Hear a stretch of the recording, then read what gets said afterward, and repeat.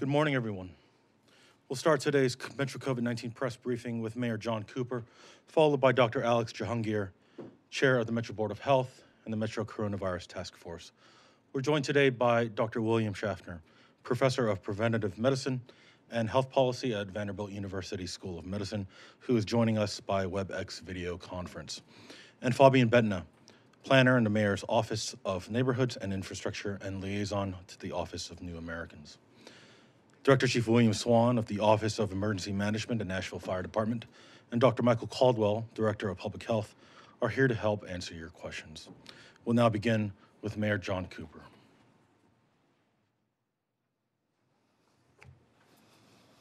Good morning, Nashville. Before we review today's COVID-19 numbers, I would like to remember two civil rights heroes, superheroes really, that we lost over the weekend. Reverend C.T. Vivian and Congressman John Lewis. In April of 1960, Reverend Vivian marched with Diane Nash and thousands of other peaceful demonstrators to demand justice on the steps of our historic courthouse. He was, in the words of Dr. King, the greatest preacher to ever live. And John Lewis was the son of sharecroppers who received a bachelor's degree from Fisk University. In 1965, he would help lead 600 marchers across the Edmund Pettus Bridge in Selma, Alabama, where he survived a brutal beating at the hands of state troopers.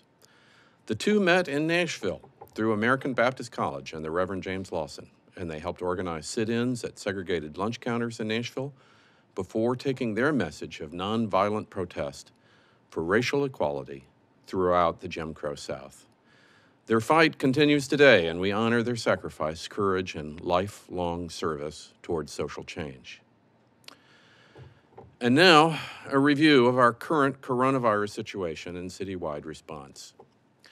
COVID-19 numbers continue an upward trajectory across the United States, now for 41 days, with 3.7 million total cases and 137,000 total fatalities related to the virus. Tennessee has reported nearly 80,000 total cases and 847 deaths to date. Davidson County has had 17,836 confirmed cases and 5,856 are active, with 159 deaths. Nashville's 14-day daily average continues to rise and is currently at 382. That's up 40 cases since our last briefing. The transmission rate remains high at 1.20. We currently have 21% of hospital floor beds available and 21% of ICU beds available, which are slightly above our target of 20% for both metrics. We are working closely with our local healthcare partners to monitor our hospital capacity regularly. It can fluctuate throughout the day. And as Dr. Jahangir has mentioned before, our local healthcare providers make use of their own surge capacity as needed. We are communicating with our partners at the state regarding regional overflow capacity on a daily basis. Last week, a White House coronavirus task force report was released that shows Tennessee is one of 18 nationwide hotspots, and the report asks each spot to take swift action to adopt emergency safety measures. Now, many of these recommendations Davidson County had already implemented in order to reverse the trend of rising COVID-19 cases and hospitalizations and deaths. But this report is the latest evidence that our nation isn't providing a coordinated federal response to address the national coronavirus outbreak. County governments can do many things on our own, but responding to a global pandemic as an individual county is not going to provide the most effective response. But counties, one by one in Tennessee, are responding in order to flatten the curve of the virus. Having what is now effectively a regional mask ordinance created county by county is a major achievement, and it will save lives. We need a concerted effort with our partners at every level of government, and until then, we will continue to struggle with this every county for itself approach that will deliver varying results. Williamson County Medical Center has suspended some elective surgeries as the hospital has seen a doubling in COVID-19 hospitalizations there and staff shortages due to the latest spike in the disease. Sumner Regional Medical Center has also raised concerns about its hospital capacity, reporting that it has been operating at or near top capacity for several weeks. The state has reported a number of hospitalizations, and some healthcare facilities across the state are currently implementing their surge plans due to increased COVID-19 cases. Now, since our last press briefing, Rutherford, Montgomery, and Wilson counties have recognized the vital role of masks in our regional COVID-19 response strategy and has issued their own face covering ordinance. Recent evidence shows that wearing a mask not only reduces the chance of spreading the virus, but also reduces the severity of the disease and the length of hospitalization. Now, upon issuing their mask ordinance, Mayor Bill Ketchum thanked Rutherford County residents and local businesses for their support and stated that the reality is some of the county's citizens and visitors are just not taking this health event seriously enough. And that reality is not just here in the Nashville area, but across our state and nation, and it requires action. This past weekend, videos of crowded sidewalks outside restaurants and similar establishments made national news. Clearly, more must be done to prevent individuals, particularly those who are not invested in the long-term safety of our community or the success of our local economy, from violating our public health orders and putting our entire city at risk. Yesterday, with the recommendation of the Board of Health, I directed the Metro Public Health and Board and Metro Legal to begin the process of creating a new public health order that directs restaurants and restaurants that have ended up being bars in practice to close by 10 p.m. across the county, as well as other businesses that serve alcohol to close by 10 p.m. This order is intended to enable our businesses to operate responsibly while also discouraging those who would come here and shirk their personal and societal responsibilities during this public health crisis. A city that can't reopen schools smoothly is a city that can't be back to normal. The parents of more than 100,000 children and the children themselves need Nashville to break the spread of the disease, and we must use the tools we have to get that done. If we have to tell 100,000 children to stay home, we can tell public facilities to close early. Similar ordinances are currently in place in California, Colorado, Florida, Illinois, Kansas, North Carolina, Oregon, and South Carolina. And the order is expected to be in place by this Friday, July the 24th. In the meantime, amended order number 9 stays in effect, which closes all bars and limited service restaurants through the end of the month to help stem the tide of rising cases. This action was also recommended in the recent White House Coronavirus Task Force report. Additionally, all transportation vehicles under the Metro TLC Authority, including pedicabs, pedal carriages, and limousines, will also be closed until at least July the 31st. The crowded and close contact settings facilitated by these types of businesses contributes to our public health crisis. And as long as our COVID-19 spike continues in Nashville and our surrounding counties, we must be vigilant. I'm grateful to Hugh Atkins and all our Metro Public Health personnel for their hard work and dedication to enforcing our public health ordinances. This is hard work, but lives literally depend on flattening the curve of the coronavirus. Let me be clear, no one is above the law, and no one is exempt from following the law, regardless of your intentions. We are facing a public health crisis unlike anything we have seen in our lifetimes. But success in the time of a global pandemic requires full cooperation for business owners, workers, and their patrons across Davidson County. Remember, Nashville, don't share your air. If 8 out of 10 Nashvillians carefully follow Metro's face covering order, we can avoid reverting to earlier phases in our roadmap and restore our local economy. When we mask up, our cases will go down, and we'll be able to move forward on our roadmap to reopen Nashville. Ultimately, it's our responsibility as Nashvillians and neighbors to wear masks in public places to keep ourselves and each other safe. And please stay mindful of the 3 C's, which presents us with a much higher risk of virus transmission. Closed spaces, crowded places, and close contact settings. Any Davidson County resident or small business owner who needs a mask can receive them by visiting the Lentz Public Health Center Monday through Friday from 9 a.m. until 3 p.m. You can learn more about our mask ordinance and how to comply with the order at covid19.nashville.gov. And this morning, I want to welcome Dr. William Schaffner, Professor of Preventive Medicine and Health Policy at Vanderbilt University School of Medicine. Dr. Schaffner is a respected authority on infectious diseases and is joining us this morning by video conference to discuss the importance of wearing masks in public places and observing other healthy habits. And it is also my pleasure to welcome Fabian Badney from our office, who is here to discuss the progress being made to address the coronavirus hotspot in Southeast Nashville through education and outreach campaigns in partnership with Siloam Health and the Tennessee Immigrant and Refugee Rights Coalition. And I'll now turn it over to Dr. Alex Shahanger, Chair of the Metro Coronavirus Task Force.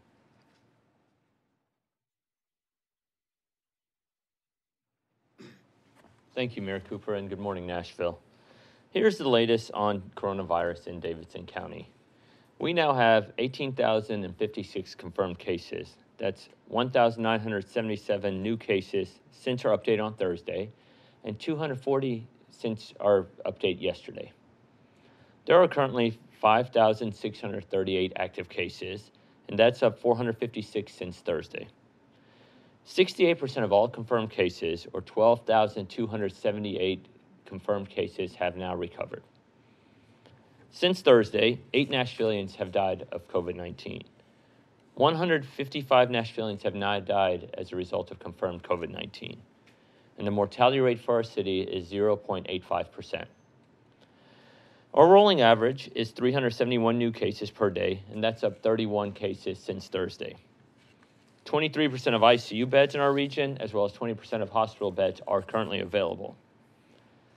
214 people are currently hospitalized in Davidson County hospitals with COVID-19.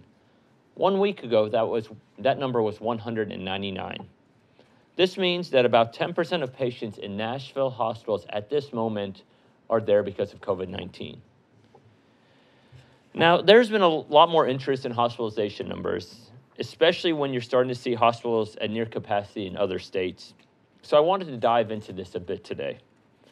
Hospital capacity is a very fluid metric. All of our hospitals have surge capacity that they use in the normal ebb and flow of hospital administration. Sometimes in a very busy flu season, the hospital capacity could get down to the single digits. But COVID-19 is different for many reasons. In the U.S., the average stay for a COVID-19 patient is 11 days for survivors and 15 days for non-survivors, according to a recent study out of UC Berkeley and Kaiser. For comparison, the average length of stay for pneumonia in the United States is 5.4 days.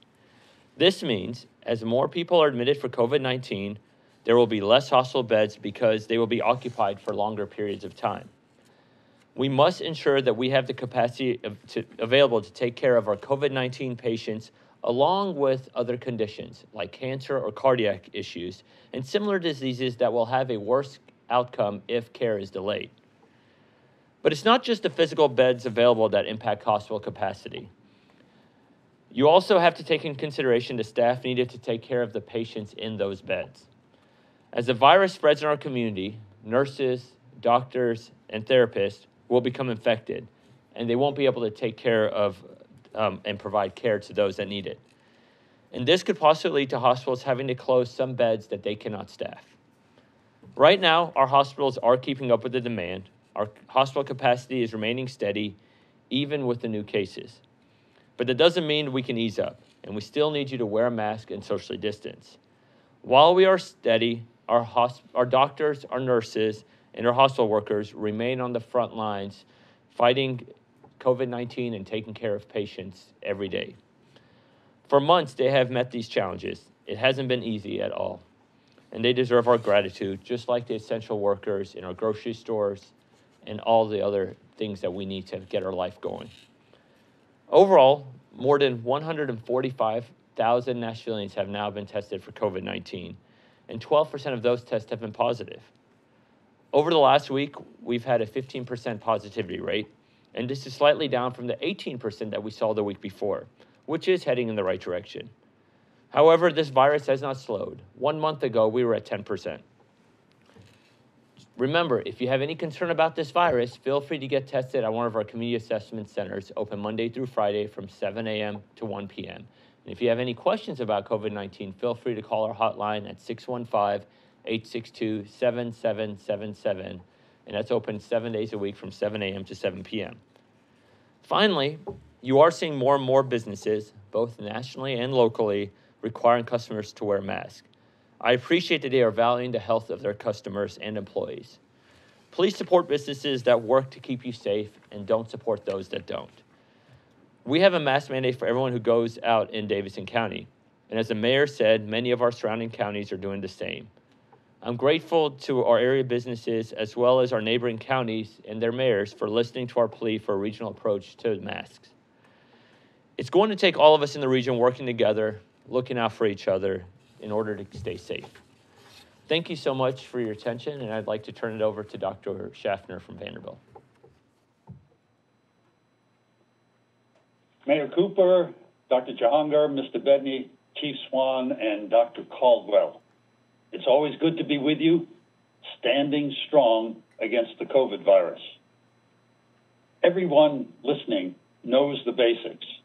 The COVID virus is a highly contagious virus that spreads from person to person efficiently through prolonged personal contact, both indoors and outdoors.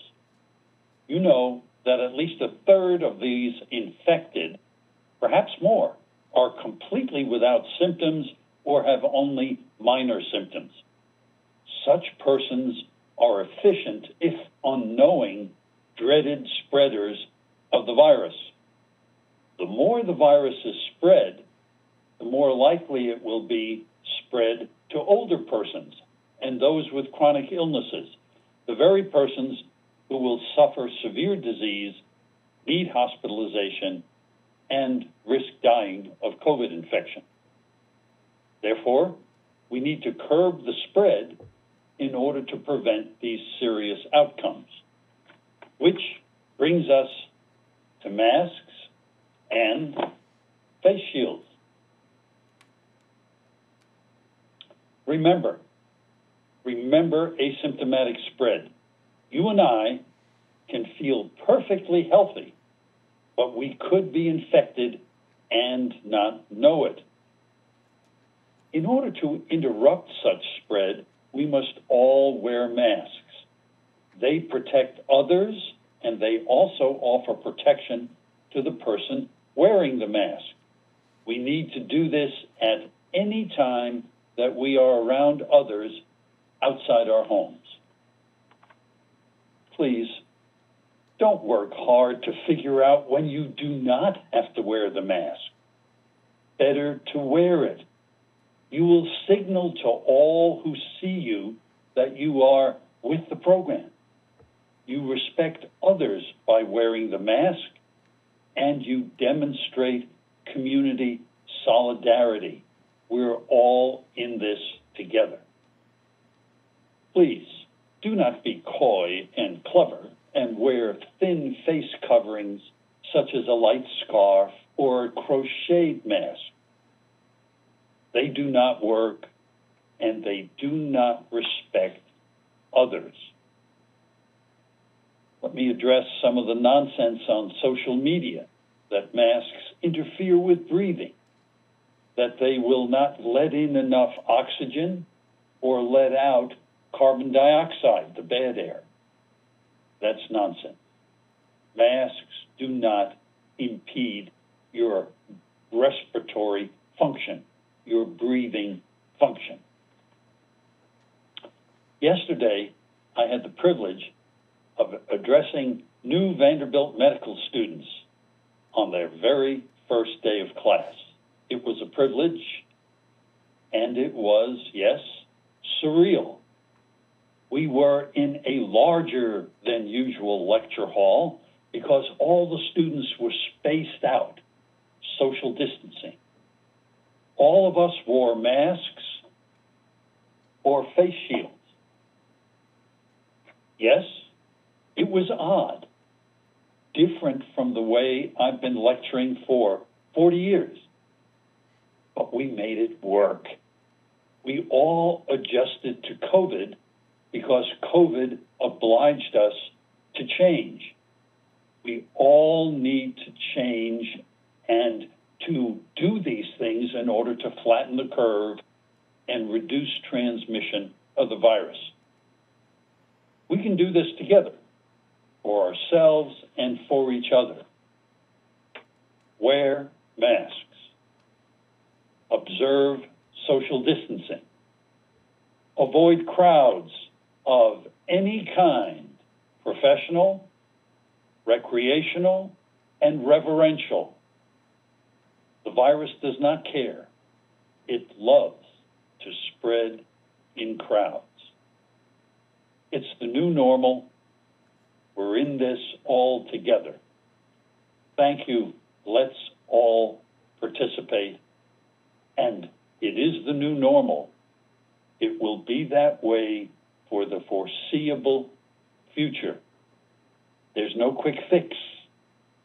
So let's all join in to protect ourselves and others. Thank you very much. Wear the mask. Thank you, Dr. Schaffner. I'd now like to introduce Fabian Bentner from the Office of the Mayor.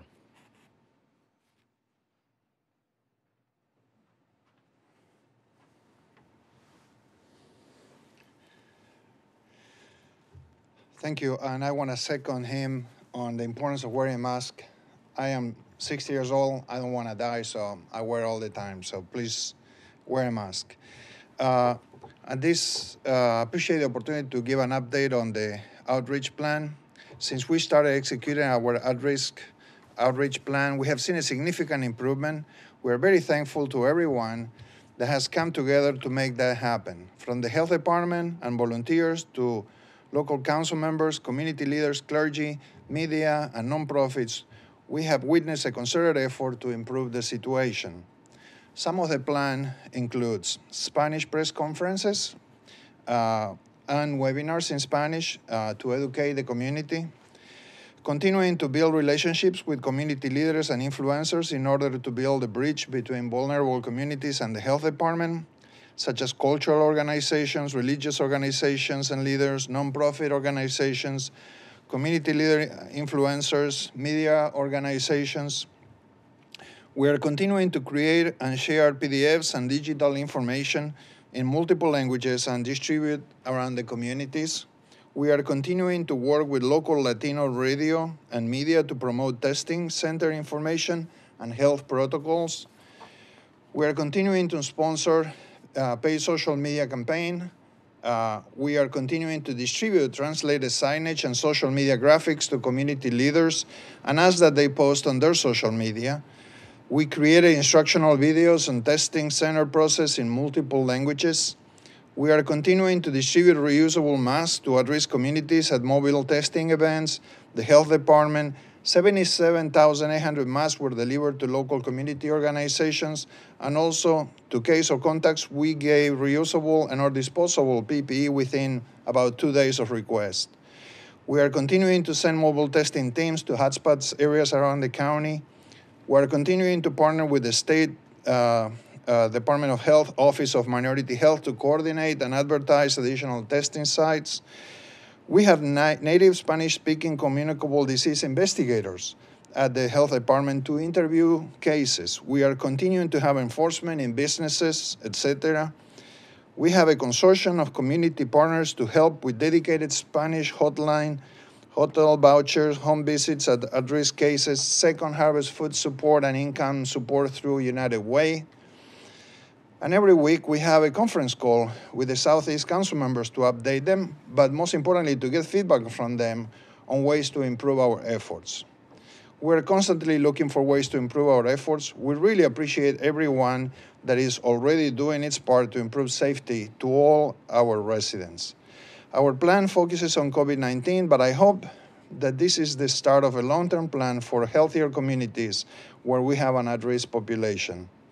If you're interested in helping and speak Spanish, please email newamericans@nashville.gov, and I will get you started. Thank you so much. Have a good day.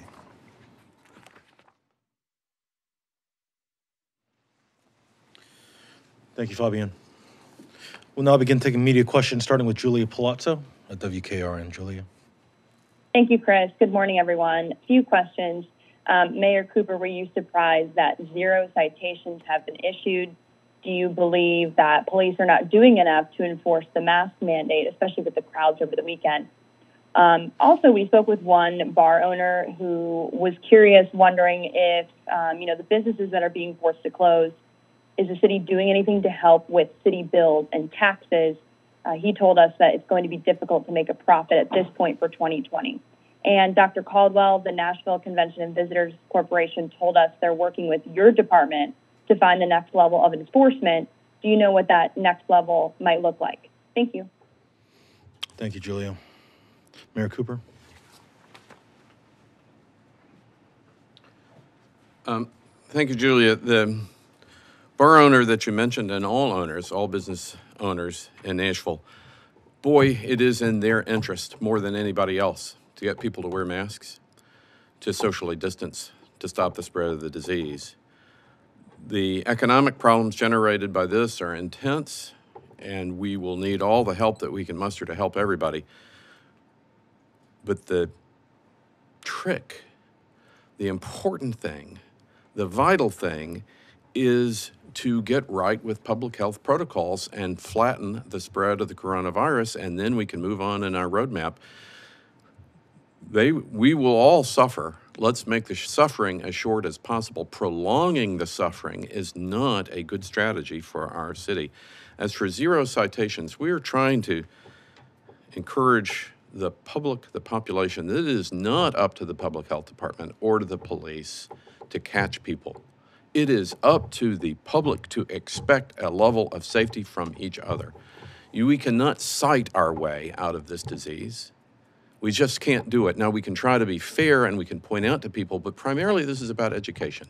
And when the public understands that if 8 out of 10 people start wearing masks, it not only limits the spread of the disease, it is materially effective on the people that have the disease in a shorter hospitalization and a lower fatality rate.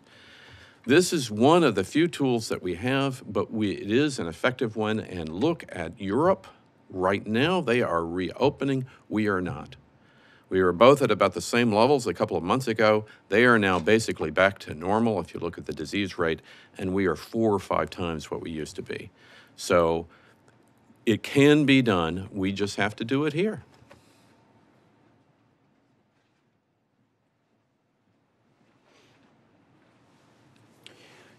Good morning. We continue to explore options for enforcement with a variety of partners throughout the community. Those get looked at and discussed not only here locally, but regionally as well as nationally. And ultimately, those filter in through decisions that the Coronavirus Task Force makes with the mayor's partnership.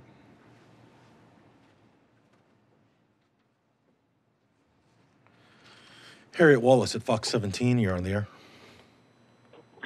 Yes, good morning. I've got a couple of questions for Mayor Cooper. Mayor Cooper, my first question is, you've issued, between you and the health department, have issued a number of directives for businesses in the Broadway area, but yet we continue to see people gather, not social distance, not wearing masks as you've ordered, and is now in place by law. Is it time, have you all considered a moment where you would close Broadway area, period? We've gotten a lot of comments and people asking us, and we're wondering if that is on the table.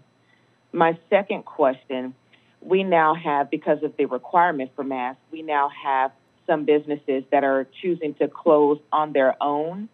Your thoughts about them closing, risking making revenue and likely further compounding the financial impact of the pandemic?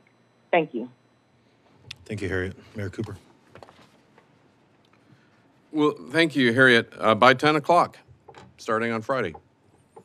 by 10 o'clock, starting on Friday. This is enough notice for people to adjust their plans. We always said that we were going to learn from this and adjust as we're going along. This seems to be a critical adjustment that is required. But let me have a message to all the owners, all the businesses. People that are keeping you closed or not letting you open on normal hours are the people who are not wearing masks and not complying with social distancing. It is not the public health department. It is the behavior of people not doing what they should. Every owner of every business needs to go on the street and tell people to wear masks so they can be open on normal hours. That's an important thing for the public to understand. It is not the government doing something to them. This is us keeping each other safe, and when we can reopen successfully. It's a simple message. I hope the media makes that clear to people. If you have a business and you are hurting, go out and tell people to wear masks. Go out and do what you can to lower the spread of the disease, keep people out of the hospital from crashing our healthcare facilities. And as I said earlier in my remarks, 100,000 children should be enough to have people respond. If 100,000 children can't go to school, what are we doing having business as normal, right? We can do it.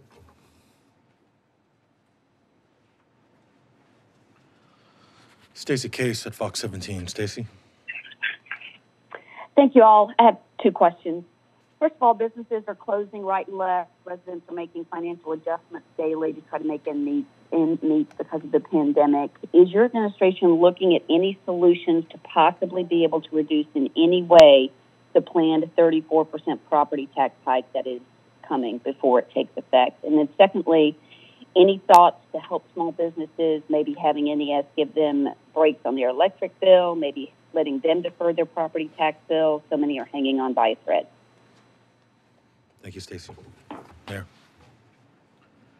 Well, I think NES is extending some of its dates. I think the state has yet to completely announce, but has plans for further assistance to the business community. I think at the federal government, there's a bill that's, I think, before Congress, and people expect it to be passed shortly, which also would have some help in it.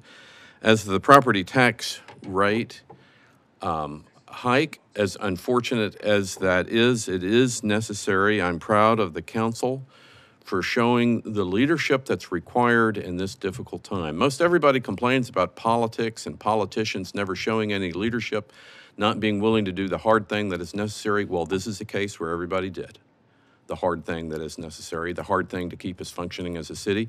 And the 34% tax increase is simply returning our tax rate to less than what it was 3 years ago, and is below what our 25 and 30-year average tax rate is in the lowest tax city and the lowest tax state in the country. We can do it.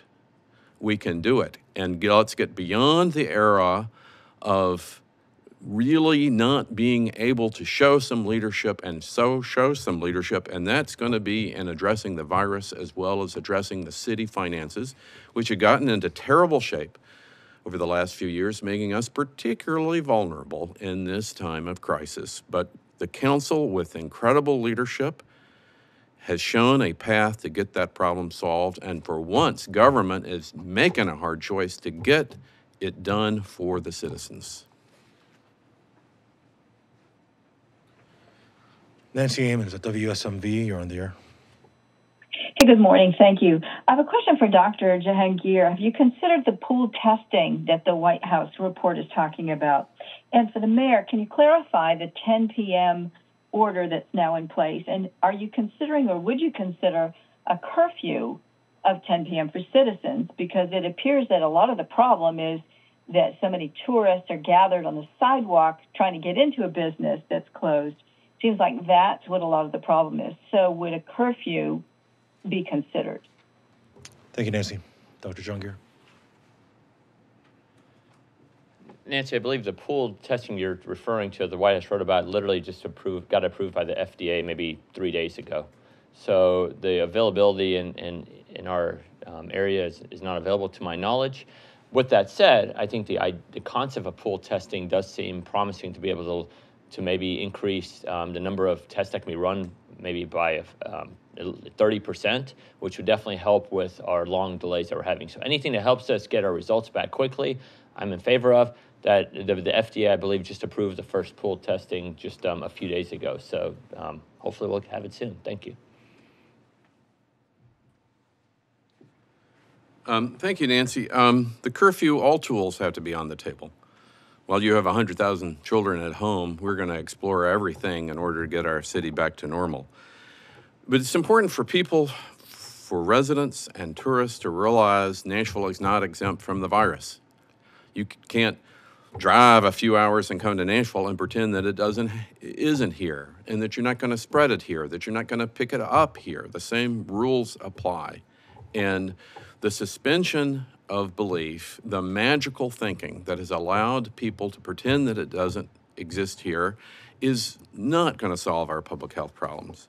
So the answer to your question is everything has to be on the table until we get us back to normal. I am hopeful that the 10 p.m. and the stopping of serving of alcohol will naturally have the right effect in stopping the 3 C's and reducing the amount of close contact spreading in closed spaces.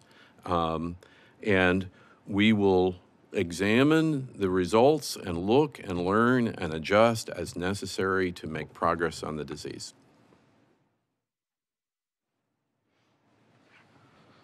Brett Kelman at the Tennessean. Good morning. I have some questions about the nuts and bolts of this order. Will this affect things like restaurant takeout after 10 p.m. or drive-through restaurants after 10 p.m.? Basically, specifically, what will be closed, and if anything, what restaurants will be allowed to serve after 10? Dr. Jungier. Thank you, Brett. As of the way we anticipate this will be implemented, takeout orders and drive-thrus will be allowed to remain open within the normal way they operate. So thank you.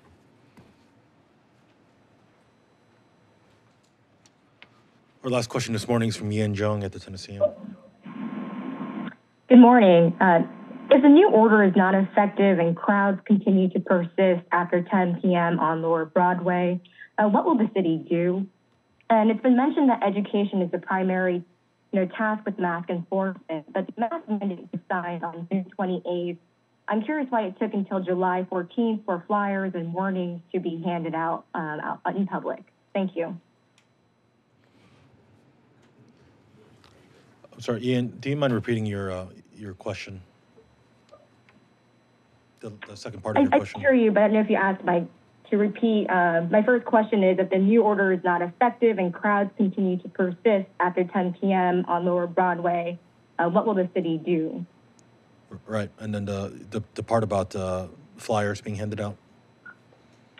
Yeah, I'm curious on why it took until July 14th for education and flyers to be handed out when we talk about the primary task of mask enforcement being education. Okay.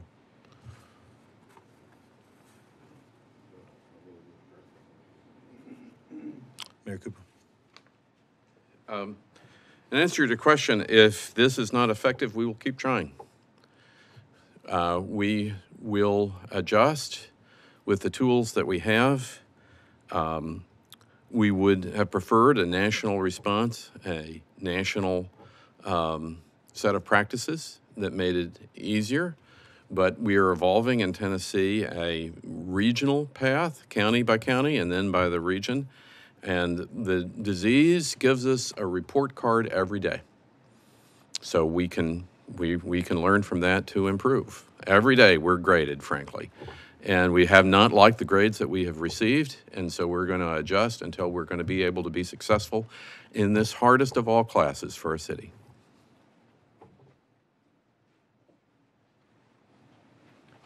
Regarding the mask question, if I'm understanding your question right, when the mandate was placed, there was about a week or two of education, and now the police are out doing what police do, and it seems like everyone they've encountered, I think I read somewhere over 5,000 people thus far, have been approached by the police. Everyone's been compliant, and so I'm sure the police would write citations, and if things escalate from there, would arrest someone if needed. But it doesn't seem to have been the case thus far. So I think education first. People now understand the importance of masks, and that's why we're where we are. Thank you.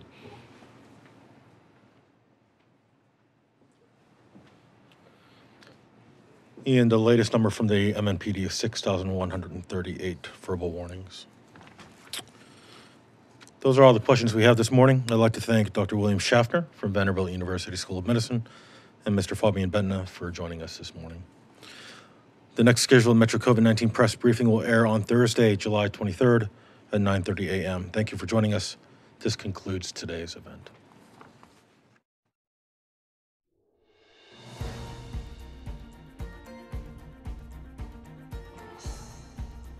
This has been a service of the Metro Nashville Network. If you would like to see this presentation again, or for more information about this and other programs, visit nashville.gov.